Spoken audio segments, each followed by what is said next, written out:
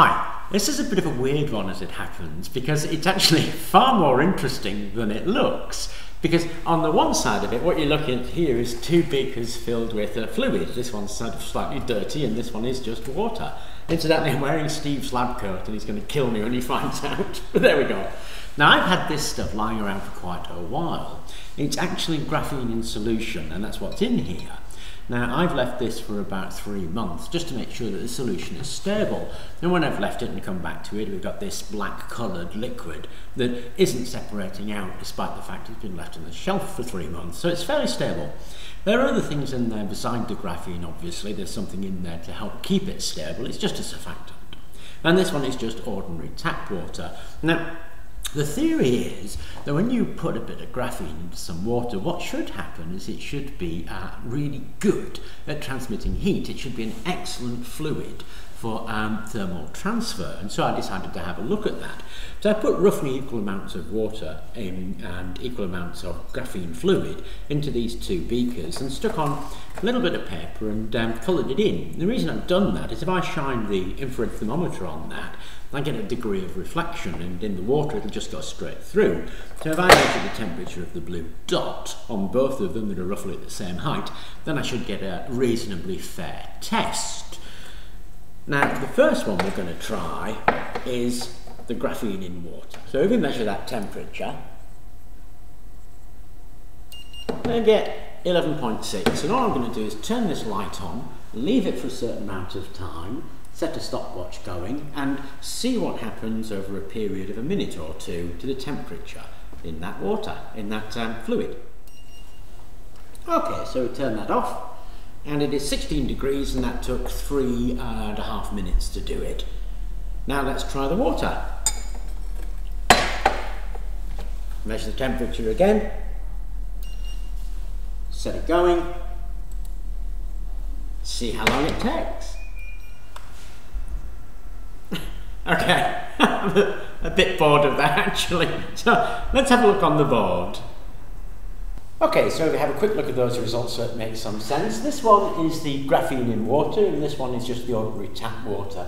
Our graphene water started at 11.7, raised it to 16, which is 4.3 degrees centigrade, and it took 3 minutes 39 seconds.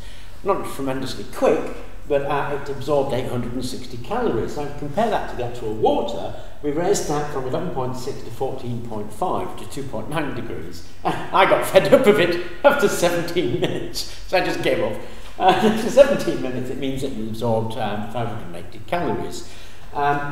So if we were to raise that by the same number of degrees, we can work that out as being roughly 26 minutes to do that. So this took 3.5 minutes to raise it 860 calories, and this would take 26 minutes to do the same job. So the graphene in water is actually very, very much quicker at absorbing that energy. And of course, it begs the question, why? Now, the theory is nanoparticles act differently. Now, it being graphene is obviously very responsive to light. So if I put light in it, it's black, it absorbs the light. Being a nanoparticle, it can take that energy and transmit it back into the water very, very quickly, which apparently it does.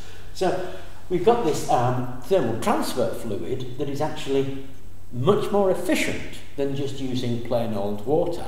Now, that works really nicely with light, which is what you would expect it to do because the black is absorbing the light, you expect it. Now let's have a look at it when it's working with direct heat. So we'll put it on a hot plate. Okay, so let's measure the start temperature of that, and that is 20.2. Pop it onto a hot plate, and we'll measure the temperature on the dot and see how long it takes it. Good God. That's 36 in 9 seconds. Up to 36 degrees centigrade in 9 seconds. Let's try the water. We measure that. We've got 18.7. Pop that on. See what it does in 9 seconds.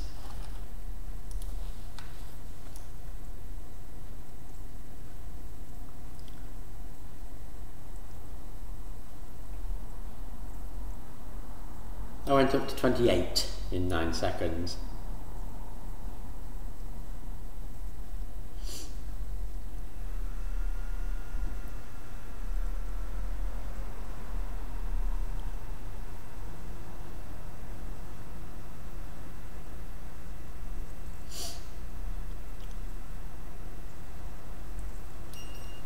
We'll give that a while to come back to it. There we go, 59 seconds to get to 32. So here's the results for the direct thermal transfer using the hot plate. So using the hot plate, we started the fluid off at 20.2 and we raised it to 36 degrees in 9 seconds, which was raising it by 15.8 degrees. In the just straightforward water, it began at 18.7. After 9 seconds, it had gone up to 28, so we'd raised it by 9.3 degrees. So you can see it's roughly twice as much with the graphene added than it is just to plain old water. It took about 59 seconds to raise it to 36 degrees, incidentally.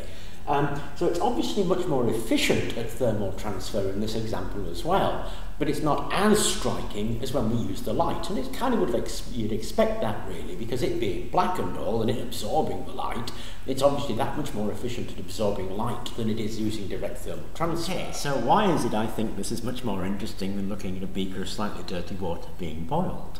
Well, it's something like 7 times better at absorbing solar energy and transferring it to heat than this stuff here, water. So it's very much more efficient. It's stable, it's innocuous to the environment, it's just carbon nanoparticles floating in water, so if you spill it everywhere it's not going to harm anything. So it's going to make a big improvement, or it could make a big improvement to solar cell efficiencies. Now, Rice were working with copper nanoparticles in water to generate steam, so it would be another really good thing to do. You stick this in a closed system, actually, circulate it around, collect your heat, generate steam with it, and run a very efficient, say, solar stirling from it, something like that, just by using this. Now, it's not as remarkable in terms of just pure thermal transfer that we saw, but it's still about twice as good as just plain old water. So I know people who would love to use something like this in, say, cooling computers, cooling LEDs, streetlights, that kind of thing, because the efficiency of thermal transfer of this fluid is about twice that. So it's a very useful fluid and very, very harmless. So I thought I would have a look at that because I'd been leaving this around and I thought that was all very interesting, and I hope you did too. Anyway, thank you for watching.